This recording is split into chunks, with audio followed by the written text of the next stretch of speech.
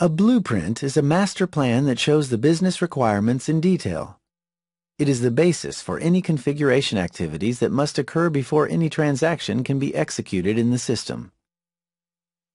This is the first of a three-part video course that will show you how to configure your blueprint in Assistance PSA and create your project templates or WBS structure, your hour types and hourly rates, and your project types and status. This tutorial will cover the creation of your project templates or WBS structures in PSA. In Assistance PSA, a project template must be assigned to each project as it represents its work breakdown structure. A template will consist of project item groups and, at the sublevel, of project items, to which you can also attach tasks. All your transactions are realized at the project item level. Hours, costs, and invoices are booked here, as well as your budget. You can create one standard template for all your projects, or create different templates for your different types of projects. But most importantly, you can decide on a variety of combinations between your project items, project item groups, and templates. Here, in this example, the project item group expenses can be found in two distinct templates and display the same project item. As for the project item group hours, it will consist of entirely different project items in each template. This flexibility will allow you to generate information from different angles and at different levels, up to and including all your project templates. Finally, one last example to show that you can also have one project item and different project item groups within the same template. Program management here being required in both the analysis phase and the development phase of your project. And this structure, of course, will provide you with a completely different view from the one shown before. Now that you have learned the notions behind the project template, let's take a look at how the configuration is done in Assistance PSA. To create a project template, click on Settings. And in the next screen, open the PSA Tables menu. The process is divided into three simple steps, each one corresponding to the creation of the respective components of your template. Let's start by defining the top level of your template structure. Click on Project Template and hit the New button. Now enter the name of your template. You can also, if you want, add a note. Once you are done, save and close the window. Your first step is now completed. You have defined your project template. Your next step is to define your project item groups. Click on the table and hit the New button. In this example, your project template will consist of 4 item groups. Enter the name of the first one, then click on Save and New. Now go ahead and create your second one. As with the project template, at this point all that is required is that you define each group by giving them a description. Once you have created the last item group, simply save and close the window. Now you can see your 4 new project item groups in the list display of your table.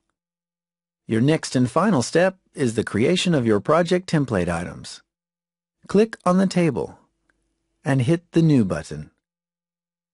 This level is where you will link all 3 components of your project template together. First, using the drop-down menu, select your project template.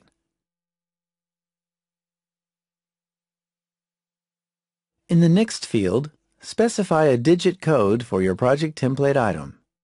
This code will appear next to your item name and will often be the default sorting key of your items. Now select an item group. You can use the drop-down menu again or simply type in the first letters of your group name. PSA will display the closest match to your entry.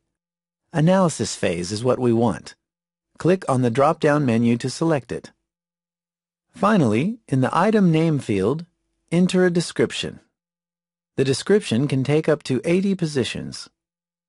At this point, you have given a name to your project item and linked it to a group and a template. Because the item level is where all your transactions are realized, hours, costs, invoices, and even budget, you will now have to determine some additional parameters. The first one is the active field. This field will set up the default value of the item when a project is created.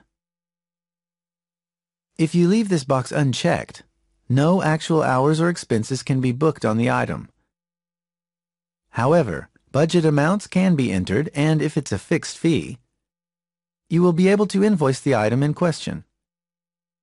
Note that PSA provides you with the possibility to activate and deactivate a project item during the whole course of a project, allowing you to control the entries made toward specific project phases, for example. Best practice will be then to activate and deactivate the item at the project level. You want this project item to be active. Check the box. The next field will identify the default contract type of the project item. PSA will support 7 types of contract. Let's review them one by one. Select Time and Material Hourly Rate. With this contract type, PSA will calculate for each entry booked the number of hours spent times the hourly rate. If you choose Time and Material Day Rate, PSA will then calculate a full day rate regardless of the actual number of hours booked on that specific day. With a fixed fee, PSA will invoice the amount specified in the amount field that is now displayed, regardless of the actual number of hours booked towards the project. You can choose to enter a value here which will be copied to every project you create with this template. Or you can leave this field blank and define a value at the project level. Note that the value entered here can be overwritten at the project level.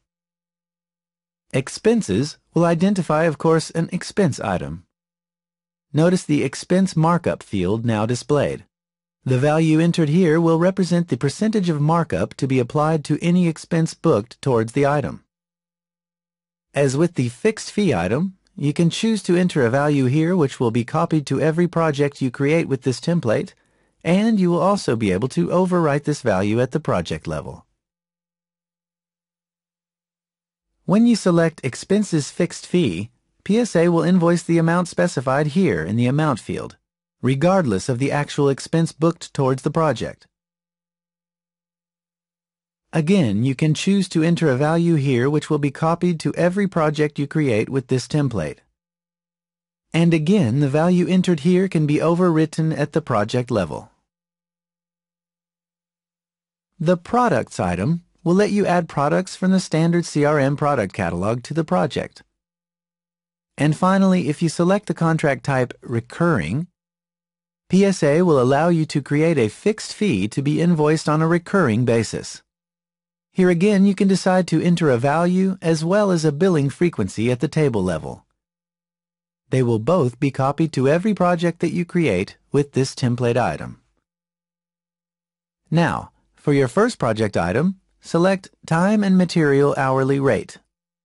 Once you've defined the contract type of the item, you will need to select a tax group, and, if applicable, a ledger account. You have completed the creation of your first project template item. Now save the data but remain in the same window. There is one last element that you can link to your project template: CRM tasks. In the left-hand side menu, click on Activities and hit the New Activity button. Next in the list display, select Task and click OK. Because deliverables are often due in specific phases of a project, PSA will allow you to integrate these milestones into your project template. And because of the full integration of PSA with Outlook, these tasks will also appear in your Outlook calendar and task list. One important reminder with regards to the Owner field.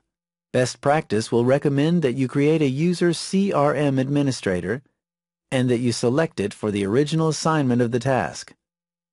This will prevent the task from appearing in your own task list, the real assignment to the team members being done at the project level.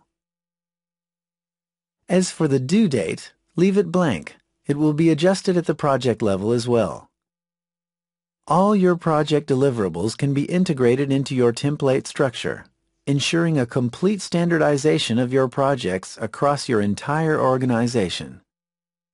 Once you have created all your project template items, you will see them in the list display of the table. This list will give you the complete view of all your project templates. It will show the whole structure of each template and the different parameters defined for each template item. If you have multiple project templates and want to look at one in particular, simply click on the function Filter and select the one you need. Let's display the template that you've just created. You can then click on a group or project template name and access further information. In your project template, for example, if you go to Projects, PSA will display the list of all existing projects to which this template has been assigned. You will also be able to drill down to your project from here. You are now ready to create your own project templates in Assistance PSA. Your next step is to execute the exercises defined in the lab BluePrint project template.